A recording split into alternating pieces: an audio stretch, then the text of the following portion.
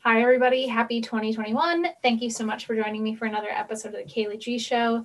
I'm Kayleigh G, and I am exhausted. Only 1 week into the new year, and it's already a shit show, but if it's one thing I think that we've all learned, it's that we can endure shit shows. At least some people are coming around, or at least backing out before they end up going to prison too. I'm really excited for this week's episode. I've got my good friend Nick Ghanbarian on from Bayside, and if you know anything about Nick, you know he loves Star Wars. Now, I asked you guys how you felt about Star Wars and got a response that said, when it's on TV, I enjoy it, and when it's not, I don't think about it at all. That is basically how I feel about Star Wars.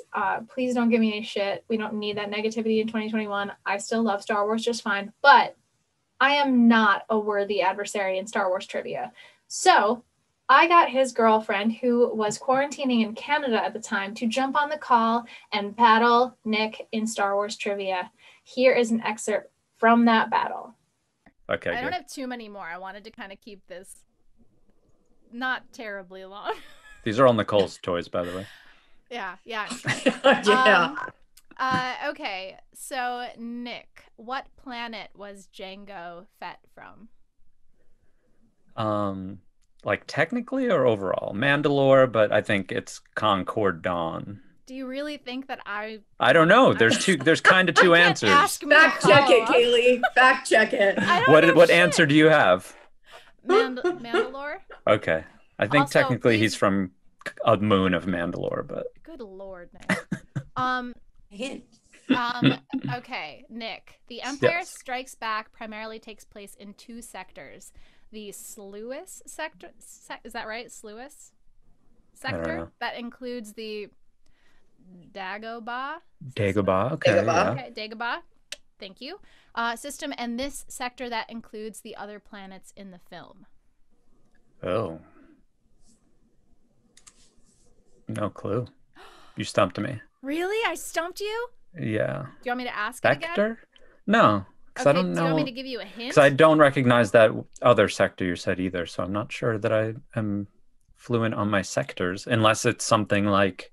Okay, so I'll give you a hint. This sector has both Hoth and Bespin and will be the location for the upcoming mobile game Star Wars Uprising. Yeah. Yeah, I guess I don't know sectors. It's Anuat sector? Yeah, I have no clue. You've never heard I don't of it? recognize either of those that you just said. There you go.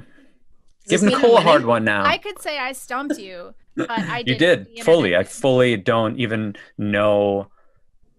Okay. Like, I could see the star map and figure I know where things are, but I didn't know it was divided up into sectors, I don't think. This is exciting. Okay. Yes. Nicole, in the Battle of Yavin, what was Luke Skywalker's call sign in the assault? Yavin's when they blow up the Death Star, right? The first one. Yeah, okay. The first one. Red 5. Yep. You're cheating. Oh, no. There's no way. That's already there. Am I cheating? There's no way you know that. Nick, this character used to smuggle guns before opening a diner on Coruscant and is partially named after George Lucas's son. It's Coruscant. It's Dexter Jetster. Yep, you're right. And I think that, I deserve the tone because I stumped you. All right.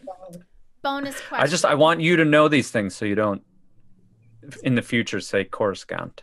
Thank you for saving me from future embarrassment when I talk Exactly. about this with my friends. Yeah. When you're like, oh yeah, Coruscant, I'm like, oh shit.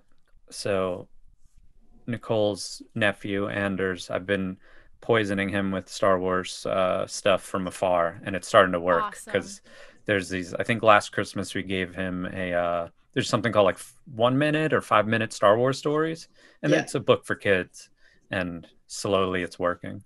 Got a video yesterday of him like pointing at Darth Vader and being like, Gator, Calls him He Gator. thinks- It's calls him adorable. Gator. That's adorable.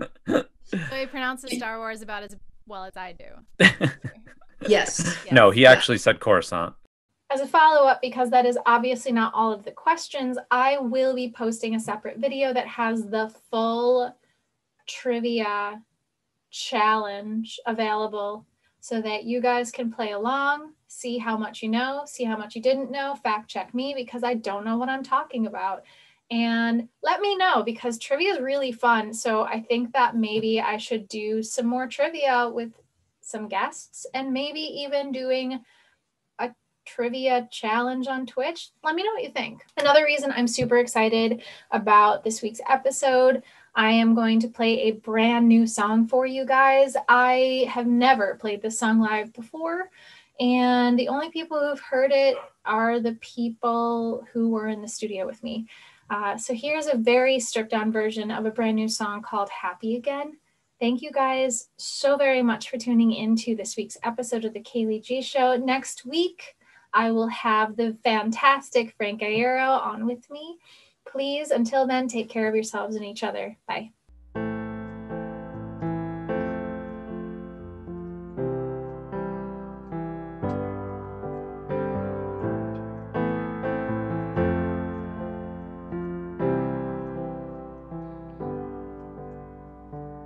You got married on a Monday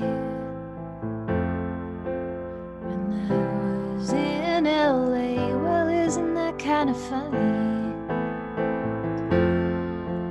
How things worked out that way. I guess you must have been doing great. Maybe I was sad. I guess it must be the best day that you've ever had. You got married on a Monday when I was in LA. Well, maybe it's not that bad, 'cause I'm learning to be happy again. And maybe it's just my head that I'm living in, 'cause you don't know me anymore. I can fight that I'm not the same as I was before. And people change and rearrange things they thought that they had before. And you don't know me anymore.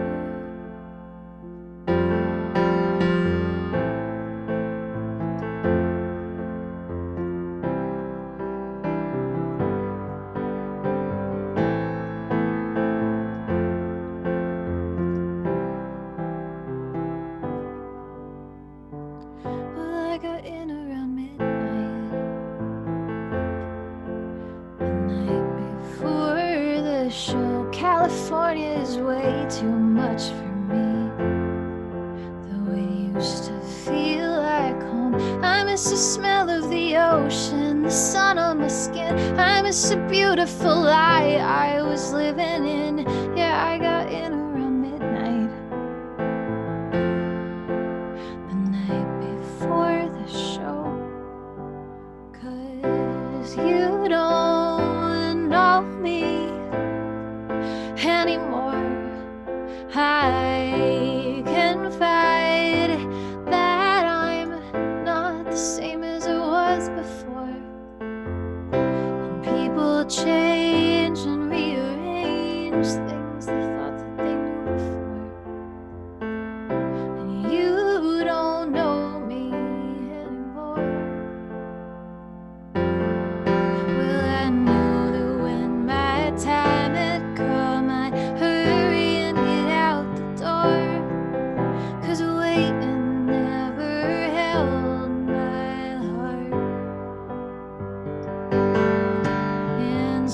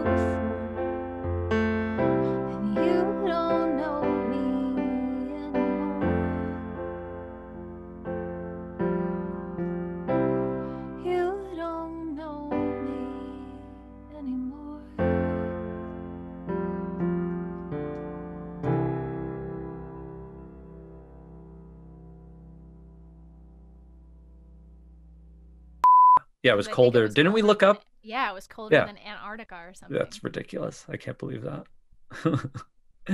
It's insane. You know, it was another crazy thing. So I think we left Iowa that morning and drove directly north to like, wait, was it north? No, it's directly south to Lawrence, Kansas, and went from like minus 26 to 26 degrees. We gained that many temperature, like that many degrees in like a couple of hours. And 26 degrees with just a hoodie on is really not that bad.